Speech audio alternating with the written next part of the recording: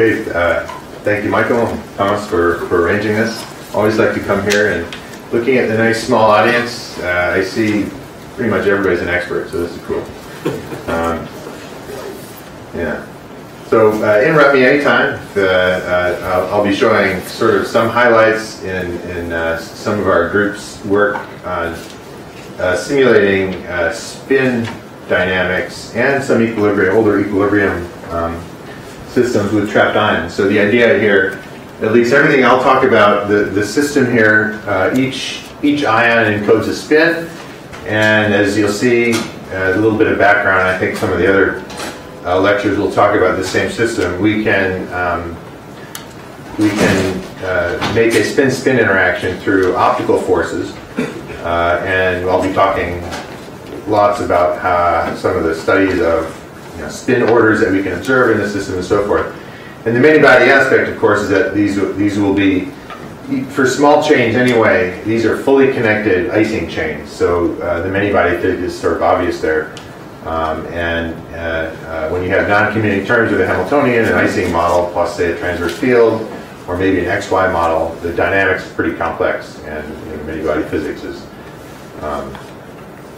well, yeah, there's, let me put it this way. I think a lot of us, at least me, I'm now a student in condensed matter, learning all these different types of models and things like thermalization, why it happens, and in some cases how it doesn't happen in a closed system, what that even means. And yeah, anyway, it's been pretty exciting. It's not exactly quantum computing, although a lot of the techniques here, the same laboratory can be used for gate models to do algorithms and so forth. So with that kind of incoherent introduction, I'm going to show data from several separate systems. This is one of our most advanced. You'll recognize that's the HOA, high optical access trap from Sandia, where we can hold lots of ions in a linear chain and optically address them. I'll show data from other traps as well, but they're all linear ion traps. And I'll actually show some results from IonQ. They're more interested in quantum computing, but they've been performing variational quantum eigensolvers in certain cases, and I'll talk a little bit about that. Okay, so you've all seen these intro slides before. Our effective spin are the clock pair of states in the ytterbium-171 atom. F equals 1, 0, and F equals 0, MF equals 0 states. And the hyperfine splitting is 12.6 gigahertz. And I guess you've heard me say this before. I think the reason we use ytterbium is that the lasers that are ideally suited to drive these transitions are very clean lasers. Very well engineered, you can buy them, and they only have one adjustable parameter. It's the on-off button, which is kind of, it's nice to have that, so you don't have to, we can think about spin chains instead of lasers. Now there are CW lasers involved, of course. Those are always getting easier, they're all fiber delivered, but this is the workhorse for all of the, what generates the Ising interaction and anything coherent. Now it's a Moog laser, it has a bandwidth about 10 times this, about 100 gigahertz. And because it's a 100 megahertz rep rate, we have about 1,000 comb teeth, and every comb tooth, and if we had exactly 100 megahertz, every comb tooth and its 126 neighbor would drive a coherent Raman transition, and we get to coherently sum all of them. Now that means we need to control this rep rate. That's certainly true. Is the rep rate tunable? Yes. So yes, the first lie of the day. We actually have to do open heart surgery to that thing to control the rep rate. Now, but that we do that to get to push down an AC start shift, fluctuating AC start shift error below 1%. If you're happy with 99% operations, in which we are in many cases, we don't need to tune this at all, because we're going to be driving counter-propagating Raman transitions, since we have two combs, and we can offset one with respect to the other. So as long as the rep rate doesn't drift too much, and even if it does drift, you can feed forward to the offset of the other comb. Take that into account. We call it a feed forward. It's not really a feedback. But as I said, the problem is the rep rate drifts off resonant interactions that are maybe 50 megahertz away. The nearest comb tooth can drive start shifts that fluctuate. So it's sort of a higher effect. If you want 3 nines, you really have to control the rep rate. We've done that. In fact, I didn't want to talk too much about this. The company Coherent, it's actually in Lübeck, northern Germany. It was a company bought out by Coherent, and it took them about a half year to tell us that they would not be willing to open it up and do it themselves, but they showed us how.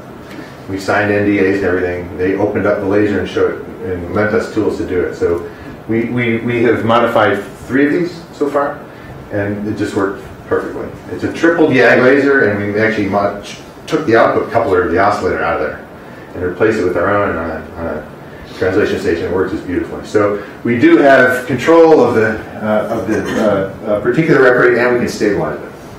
Okay. So a very high-level view of how we generate this icing interaction. That's sort of what I want to work to in this slide. And you've seen this before. This is just very high level. And there's lots of different schemes that allow you to do this. I think it really started with Serac and Zoller, and there have been many improvements since then. They involve a spin-dependent optical dipole force. It doesn't have to be optical, but it's very hard to focus microwaves on individual lines, so we use optics. The idea is if we can apply a force, sort of like with optical tweezers, that push the atom, depending on its spin state, there are 4 possibilities of these 2 spins, if you want to say entangle just these 2. Up, up, and down, down, they both move the same. So this force, say, would push up if you're in state, spin up, down if you're in state, spin down. And again, selection rules and the geometry of the lasers tell you how that works. If you consider the 4 possibilities of these two spins, when they're in the same state, their Coulomb interaction, just these 2, their Coulomb interaction is the same.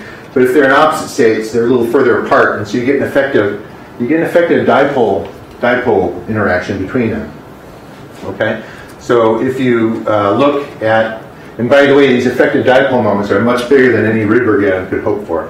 And it's because we're moving a whole charge many nanometers. Okay, so the induced dipole moments can be huge.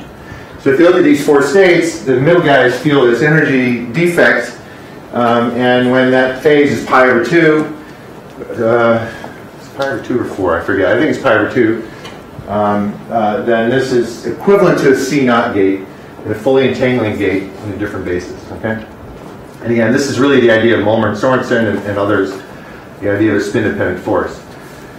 A few things that make this story very easy. Number 1, we actually, because we're in a clock basis, we don't use this gate.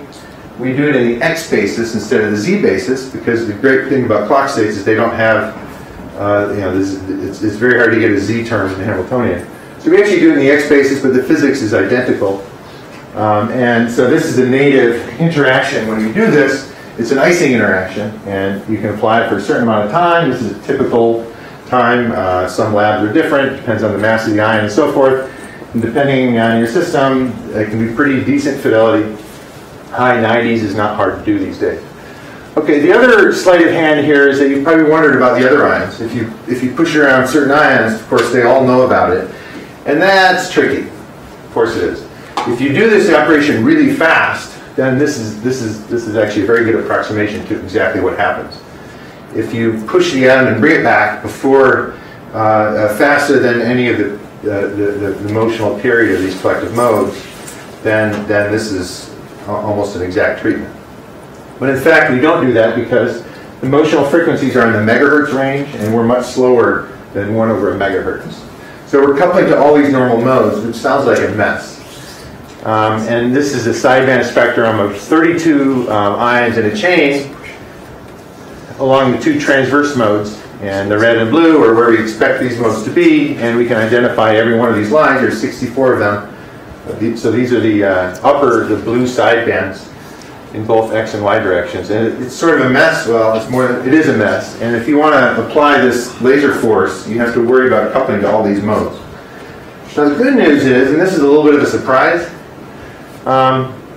when we want to entangle a pair, it turns out we don't have to deal with all those modes. And the trick here is that these are normal modes, but if your laser is tuned, say right here, in between these 2 modes, you really only have to deal with the modes that are nearby.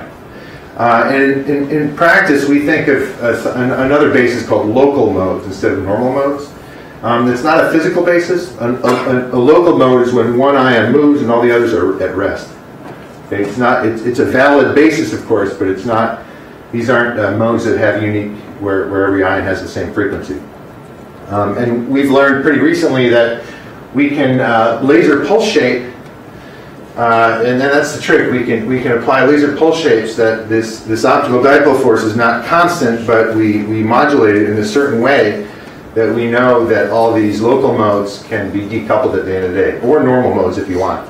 So this is an example of 15 ions where it doesn't say where it's tuned. It's with these 15 modes, and the next slide shows that. With these 15 modes, we tune the laser somewhere. And by pre-calculating, this is all a classical calculation on a regular computer, we amplitude modulate the pulse in time. Let's see, one of these is phase. Sorry, this is a frequency modulation. So we're actually tuning through sidebands, and simultaneously this is the amplitude of the pulse shape. It looks pretty complicated. And we have classical code that does this, and there are not that many degrees of freedom in there. There's several sinusoids in there, and just a few steps there. And of the 15 normal modes, we see most of the action in the rotating frame is in a few modes.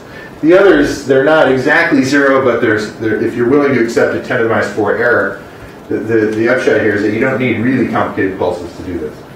And what we've learned theoretically is that you could have infinitely many ions and this still works. As long as you're willing to admit a small error, parts per million or 10 parts per million. Chris, this is for 2 out of the 15?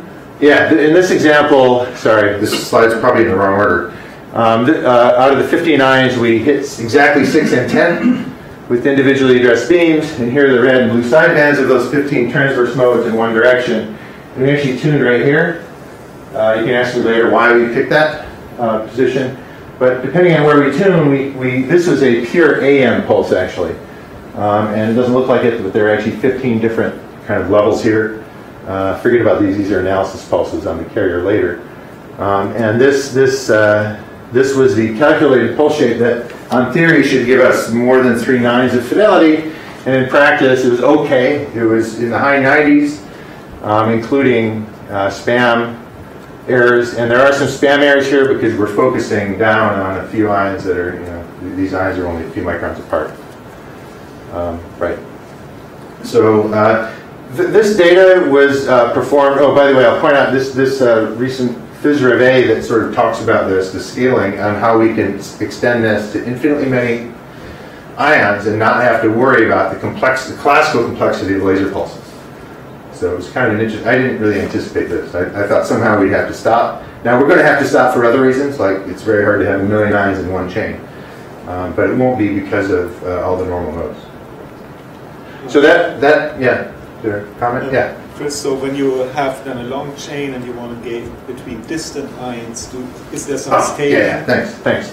Yeah, I'm glad you said that because when we do couple to the normal modes, the good news is this dipole thing goes away because we're basically coupling to all the ions, all the normal modes, all the local modes connecting between the two ions. But the price you pay is that there is locality now. And in our case, we have exactly 32 laser beams. So we expect we can do a fully connected 32 between any of the 500 pairs of 32, but not beyond that. So if we had a 1,000 ion chain, well, we only have 32 laser beams.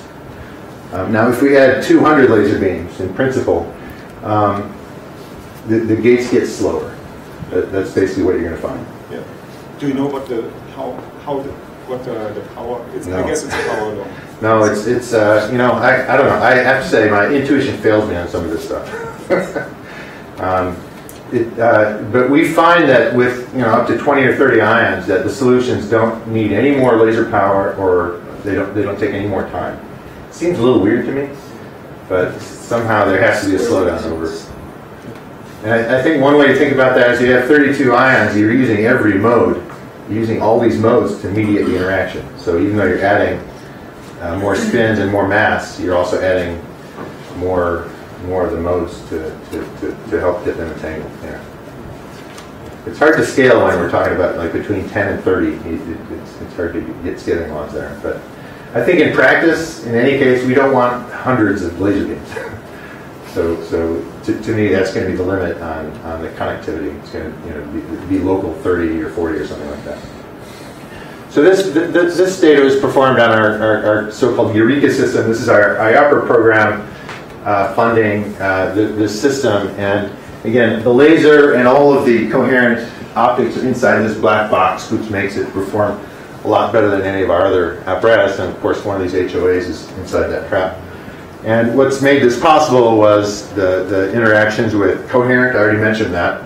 I don't usually talk about that, but modification of that laser. Harris makes this 32-channel AOM for us, and some of the input and output coupling optics to that thing. We don't have a cold quanta vacuum chamber in here, but Jung-Sang Kim at Duke has probably he's done a lot more than we have on miniaturizing the vacuum chambers. They now have a vacuum chamber that's just a few cubic inches in the low 11s for their ion trap, which is kind of cool. They make the vacuum seal right on the chip itself. AOSense makes very nice CW lasers that are fiber coupled for this effort. So when before we built this system, we had another system that was not as well integrated, and this was several years ago, 4 or 5 years ago, that we started that. It was the first experiment where we used this 32-channel AOM. Now we only had 10 laser beams going through it. And the ion trap was a blade trap that one of the electrodes broke. So we could only use some of the electrodes. We could only trap up to about 7 or 9 ions. But when we did that, what was interesting is our research took a little bit of a different direction, much higher level. And I like to say when we put that together, it was almost like a user facility. We got calls from everybody that was using the IBM system. They had 5 qubits at the time in 2016 or 2017. But they could only do a few operations before everything kind of died. And so they would call us, and now we didn't have our system on the cloud, but we had graduate students that could tune up the system and then run all afternoon for several hours without knowing that they're actually controlling atoms and so forth. So the idea is to calculate these pulse shapes and then run algorithms at a very high level. Now the tricky thing with our interactions with external people is that they're used to C-naughts and Hadamard gates. Well, we don't have those. We have Ising gates, XX gates, and rotations. And these XX gates, I'll maybe mention this later, what's interesting about the Ising gate is that they're very expressive because they have a continuous parameter. You can apply the Ising gate for any amount of time you want. The C-naught gate doesn't have that. And this makes this particular type gate very useful for compiling a high-level algorithm into something we can run. Obviously, I'm not going to talk about many of these things. A few notes, actually, Alexei will talk about a recent experiment. Well, he'll talk about the theory behind it, I think, well, it's published right here, on simulating quasi-particle confinement in these strongly coupled spin chains. We'll talk about that, I think, tomorrow. Is that tomorrow? Or? Yeah, tomorrow. But I do want to talk about a few of these experiments, one in particular that Benny Yoshida at Perimeter and Norm Yao at Berkeley brought to our attention. And this has to do with a concept called scrambling, quantum scrambling. You've probably heard about this. Well, I hadn't heard about it until they told me about it. And John Bollinger will talk a little about these out-of-time order correlators that are quite related. But scrambling, to me, is sort of like an extension of entanglement that has infinite depth in a system. So it's not only entangled, but it's entangled at all depths. And it's a tricky concept to tease out of a unitary. How do you know that a unitary scrambles or not?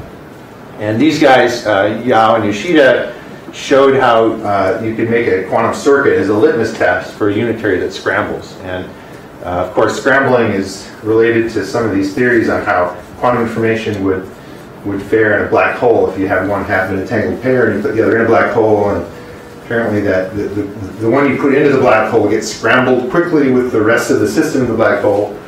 Because the black hole is closed, you can model it as a unitary, which bothers me a little bit because black holes are usually pretty massive, not really quantum at all. But if you correlate the Hawking radiation from a black hole with the particle you kept behind, there is some information that you can obtain out of there. So that's sort of the interest. And Hayden and Preskill and also Lenny Susskind looked at this a while ago. But here's the idea. It's very sort of simple. It's a 7-qubit circuit. And these this unitary and its inverse are supposed to be the system that you're trying to test whether it scrambles or not. And so you have to implement this this U and its inverse. And this is a minimal version, 3 qubits. You need at least 3 qubits to show scrambling. Because with only 2 qubits, if it's entangled, it's scrambled. They're the same thing. But with 3 or more, they can be different. So in this case, this is a pretty small version of the black hole, if you want, 3 qubits. a little goofy there. But the idea behind this circuit is pretty cool. And it's very hard to see this at first glance. But you can see the qubits are entangled in a certain way. And all except the first qubit are initialized in 0. And the first qubit is prepared in some arbitrary state. And of course, we're going to play with the state. We're going to have many different states there. And the idea is post-selected on any one of these pairs as being measured in a Bell state. If that state gets teleported here, then U scrambles. To me, that was sort of amazing, just seeing that. And you can go through the math, and it's pretty fancy to see that that's the case. And you can also make it not post-selective by putting a sort of a post-circuit, a Grover search circuit here that finds which one of the Bell pairs heralds that teleportation. But the cool thing here, as opposed to an out-of-time order correlator, is that if U and U dagger are not exactly inverses, or there's decoherence here, it's not reflected in a lack of teleportation fidelity. It's reflected in a smaller yield of this Bell state being measured. So you can separate the effects of decoherence from the real scrambling stuff. Now, for the unitary, we chose this one, which don't look at it too hard, but there is a continuous parameter, theta, in here. And when theta is 0, there's no scrambling in this unitary. We know this. And when theta is pi over 2, there's maximal scrambling in this 3-qubit unitary. And so the data here, it doesn't look too impressive at first. When we vary theta from 0 to pi over 2, we find that indeed the teleportation fidelity, it's averaged over some representative sample of states. It does start at 0.5, which is consistent with 0 fidelity in terms of there's no teleportation if it's 0.5, and it grows. Now it doesn't go all the way to 100% because there are a hell of a lot of gates in the circuit. There's 7 qubits and 50 or 60 gates. So these gates are each 99, 98%. So we expect there's some noise there, and indeed it's reflected in imperfect teleportation fidelity. Okay, so that's a circuit. Recently, I guess we'll lower our sights. This is an experiment, just 4 qubits, and here we recognize that by applying a certain set of quantum gates with continuous parameters in them, we can make any state we want. For instance, with 4 qubits, this is an example that's sometimes called generative modeling. We want to generate a certain pattern, and this this analogy to making patterns is a little artificial. But with 4 qubits, there's 16 possible states, and when you represent it this way, the ones that have a bar or stripe symmetry are circled, and let's say you want to make an entangled state of these six states. You don't have to think about the patterns if you don't want, but we should be able to make that entangled state with a deep enough circuit, right? If we have a universal quantum computer. And so with 4 qubits, we of course have full connectivity. We can do an Ising gate between any pair here, or we can do Ising gates between reduced numbers of pairs, just to sort of test how important connectivity is. And so we applied, with a fully connected or a star-connected type gate structure, we applied single qubit gates and a layer of entangling gates. And each one of these boxes has a continuous parameter in it. And the question is, what are those continuous parameters to make the target state? Now this one should be universal. We should only need to do one layer, and we can make anything. We just need to know what those, I guess, 14 parameters are. This one, we might expect we have to apply it multiple times because it's not fully connected, so you probably can't make every state. Okay, so again, this is a pretty small experiment, but it's the first example of doing a classical optimization to make a particular state, and this actually is very similar to what we now use in so-called quantum approximate optimization algorithms, and also variational quantum eigensolvers, where we vary parameters to make a certain target state. So this is, some people, the buzzword here is a hybrid quantum classical loop here, where we optimize over the classical parameters in order to make a certain state. So we make a guess at the parameters, make a measurement of the quantum state and how well did we make the target state we wanted to, form some figure of merit, and then do some classical optimization to have the circuit so-called learn how to make the state we want.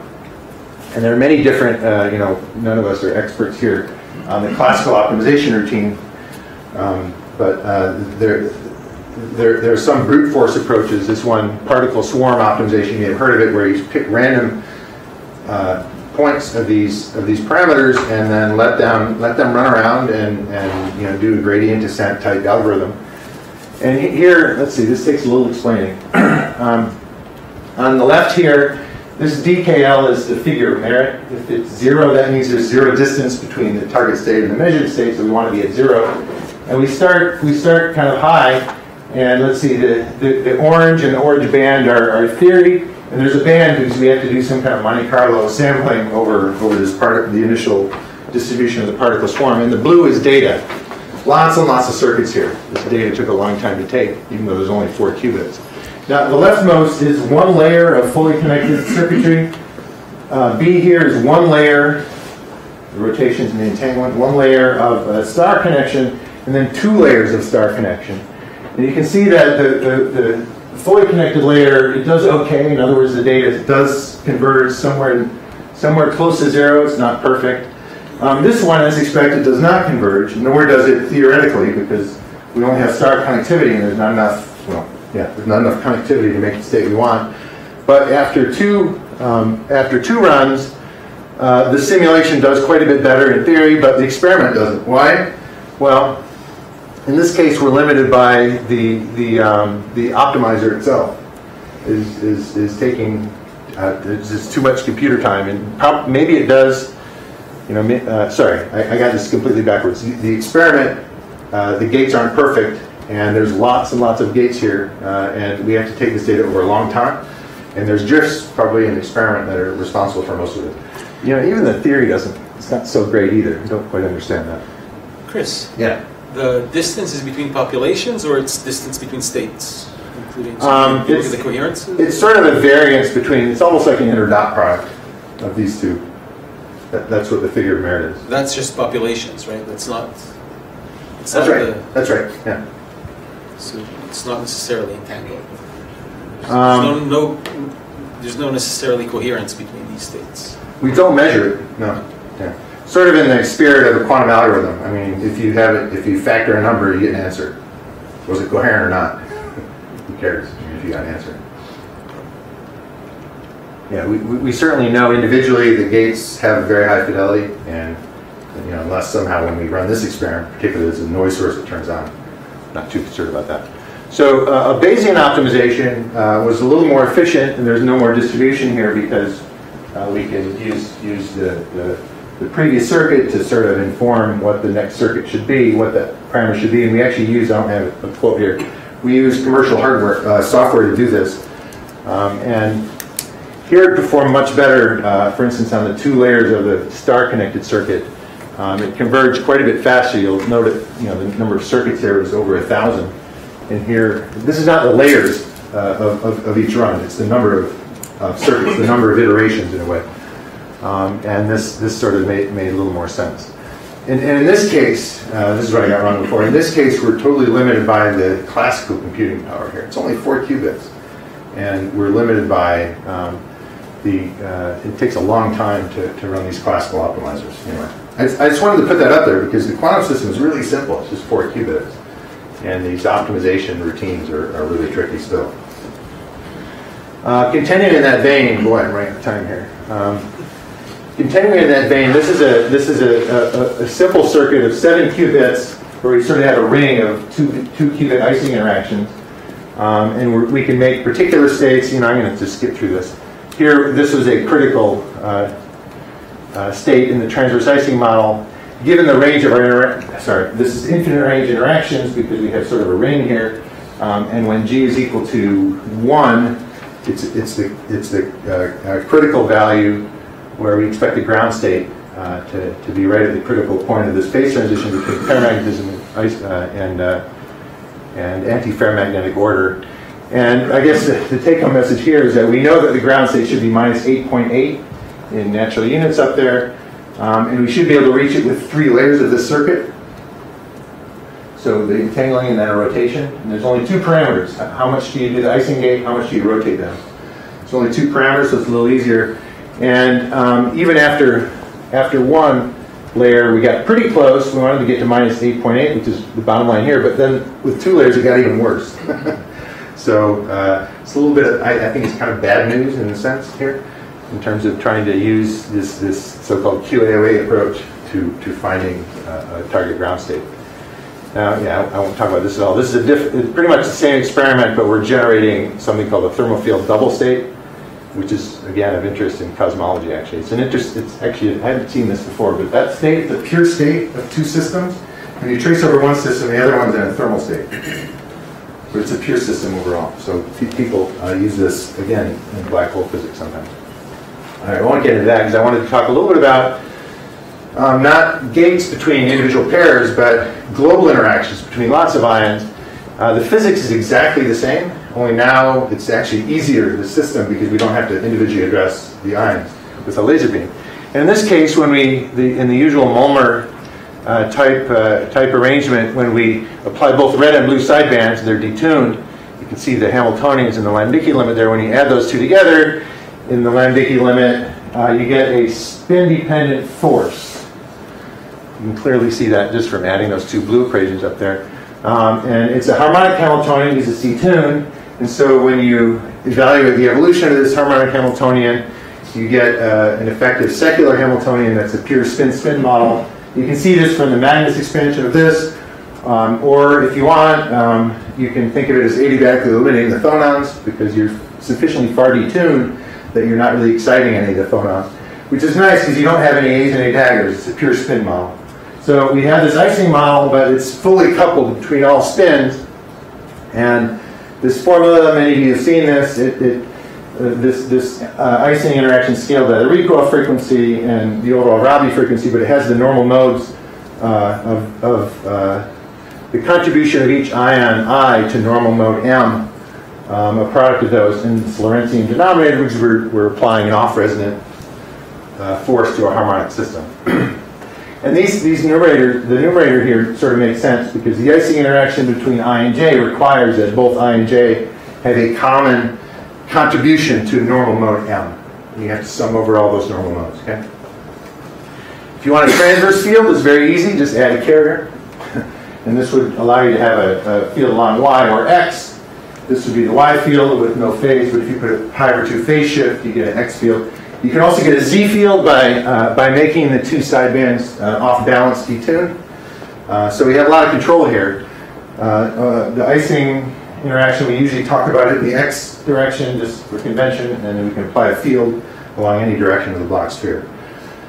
Now, this is a complicated formula, but it's a decent approximation that this reduces to an inverse power law, where we have a nearest neighbor icing interaction, typically a few hundred hertz up to a kilohertz. And the power law in the denominator here, in principle, can vary between all-on-all, 0, or dipolar, 3.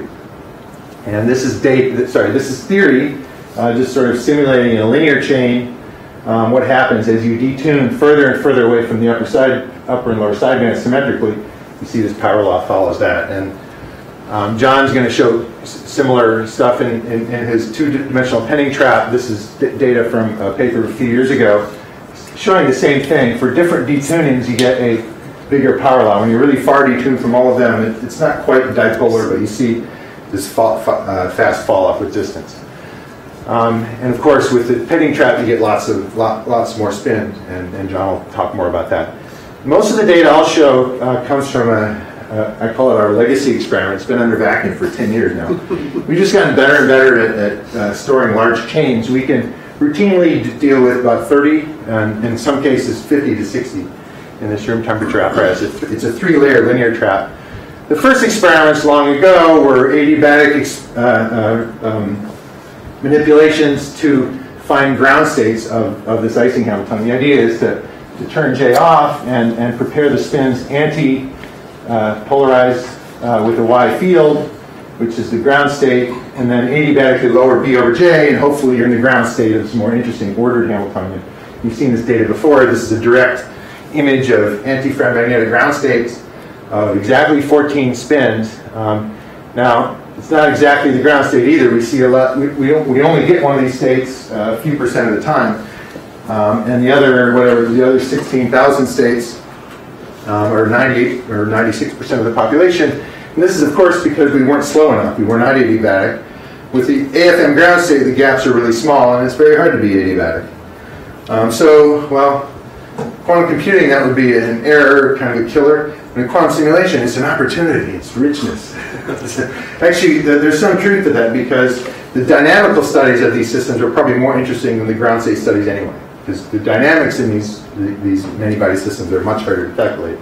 So we and others have gone through a whole kind of a plethora of different experiments that are showing these dynamical processes. One in particular I want two. This is a very simple one, actually. A phenomenon called pre-thermalization, which is a little weird. What does it mean to be pre-thermal? Well, we have these long-range icing interactions. In fact, I've added another term here. This is an XY interaction. I won't tell you how we do this, but that Hamiltonian is interesting because it preserves the number of excitations in the system. It's a flip-flop Hamiltonian. It conserves the total number of, say, spin up. So this is, I think, 22 spins. If we prepare an initial state of just one spin up and all the others spin down, and let it evolve for what we call a long time, nearest neighbor coupling times t is about 30 or 40. Each picture here has only one excitation, and this is the distribution after about 1,000 averages. The excitation barely moved, but we expect the thermal value to be a probability of 1 out of 22 for each of these positions. Now, clearly the excitation sampled everything, but it barely moved. And if you look at the raw data in blue here, the center of the excitation, it started out on the left. That would be all the way on the right. It should end up right in the middle on average, and it sort of stops here. It stops evolving. Now, unfortunately, we couldn't go out more than 36. We'd love to go out to 3,600. We expect this to actually come up to 0 at really long times. Now, if you look at the energy gaps in this Hamiltonian, it's a long-range Hamiltonian, very long-range. There's always a pair of energies near the ground state that are really close together. And my naive view of this pre-thermalization is that it takes a long time for that energy gap to be noticed. That's one way to think about it. So this pre-thermalization time is given by sort of the average energy gap, and the true thermalization time will be given by this. Okay? So our first example of stopping thermalization. Another experiment from about a year ago was something, again, a little strange, called a dynamical phase transition. And how you can do this, it's a little strange. We have a transverse icing model in this case. And the idea is when we quench, prepare all the spins along X and turn on this Hamiltonian, just turn it on quickly, there's a competition between the precession along the Z direction independently and the ordering along X. And a very simple measurement along X, at the end we can measure the n-body magnetization. That's just the brightness of all the spins. Spin up is bright, spin down is dark, and I don't want to dwell on this data too much, but when B is smaller than J, we sort of see not too much evolution happening, but when B is much bigger than J, the spins sort of precess around the B field. And this dynamics is quite a bit different than that.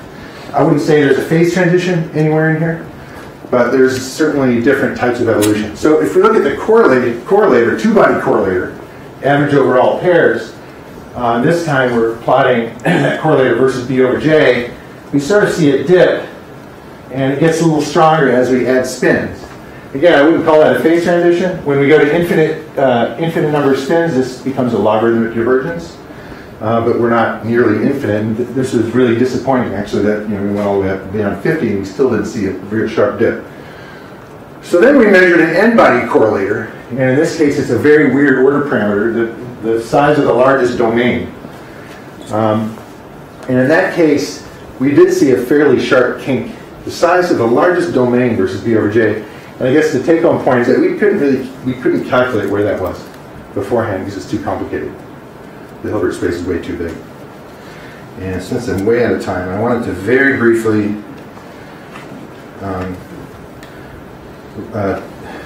tell you a little bit about the systems at ITAMP that are based on the one system we had at the university. This is system 1, system 2, and 3.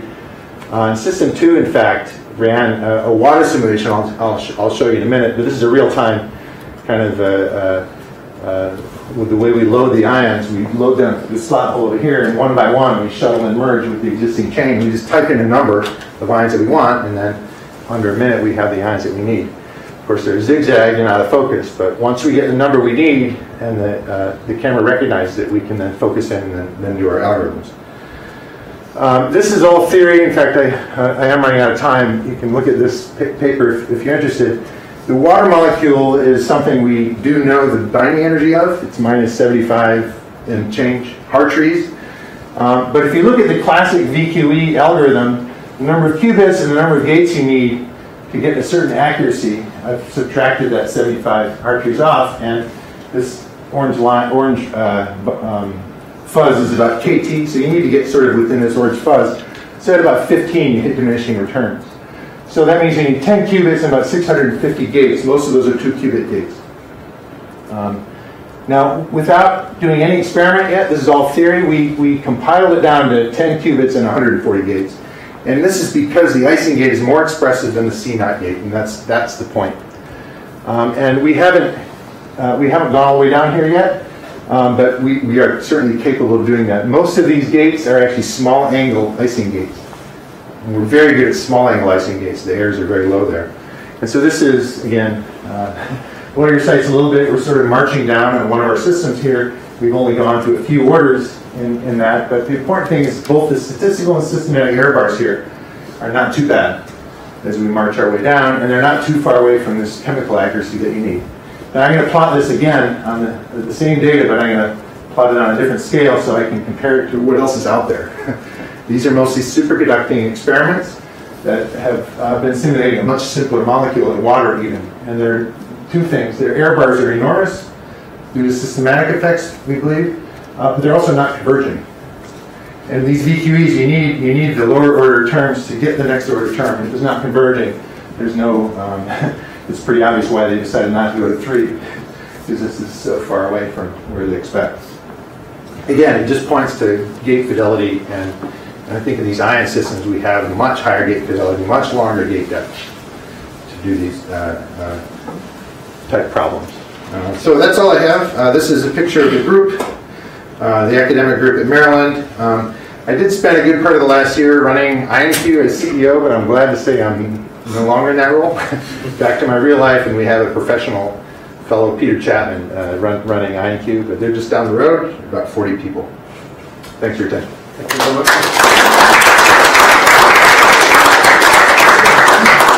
We already had a few questions during the talk, so maybe there's one burning one from John. Well, so in the first part of your talk, you talked about, I forget how many ions, 7, and it was the QAOA, and you were trying to find the ground state of the transfer sizing at the critical point, and you did a second iteration and it got worse and say, oh, this looks bad. And then the message I get with the water molecule, which, okay, it's a different problem, but it's variational quantum simulation.